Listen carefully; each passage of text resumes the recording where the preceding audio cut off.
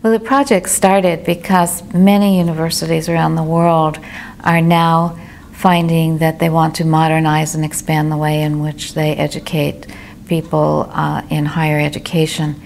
And with Moi University in particular, we wanted to build on the relationship between the School of Ed and Moi University School of Ed.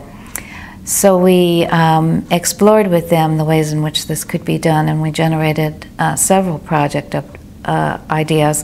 This is only one of them. But IUPUI has one of the largest and best offices of professional development in the nation. And that model is something that our colleagues in Kenya feel could also be helpful as Moi University tries to expand. We are not as well endowed as you are here in the areas of material, resources, and so on. So what we are hoping to pick up here is how to enhance opportunities of funding so that we can improve resources for our teachers back in Moi University.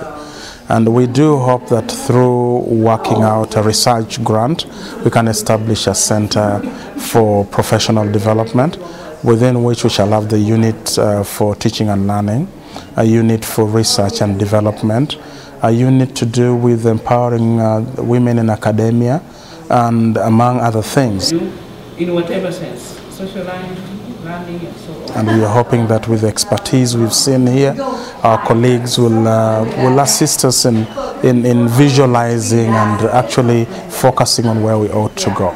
Got credits from them. I think those in medicine do that. And that we are going to set up this center so that we can facilitate professional growth of our faculty, and possibly it would grow into something that is going to be emulated by other universities in the country. So the four components that we talked about that we want to put emphasis on are teaching and learning innovation, and that includes working with instructional technology, but also new approaches to large course instruction and involving students in learning.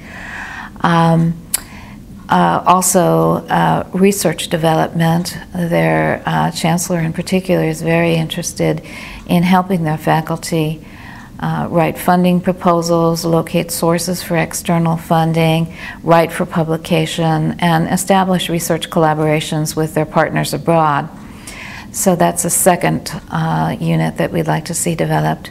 A third one talks about the preparation of future faculty and the orientation and mentoring of new faculty at Moi University. So pipeline issues and helping people to become college teachers at their university. And the fourth component has to do with the role and status of women, which is another issue that Kenya is working on. But as we talk about these things, one of the most pressing needs that Moi University has is the infrastructure. The classroom facilities really are very poor compared with what we have here, and they have large numbers of students in these facilities. They also have very little access to internet or reliable technology, updated software and machines. And so some of our colleagues at IUPUI are actually working on those issues. So the infrastructure issues and the Professional Development Center really is going to go hand in hand. In my university, you can teach about 600 students using only if you wish, a microphone. That is all you're using. That does not enable you to engage with the learners quite well. We must find ways of ensuring that the methods we use are interactive and the students can participate in the process of learning. I guess that with IT, you do not even have to bring all the students into the classroom if you are able to handle that professionally and in terms of modern technology. That's where we are interested in what is happening in Indiana.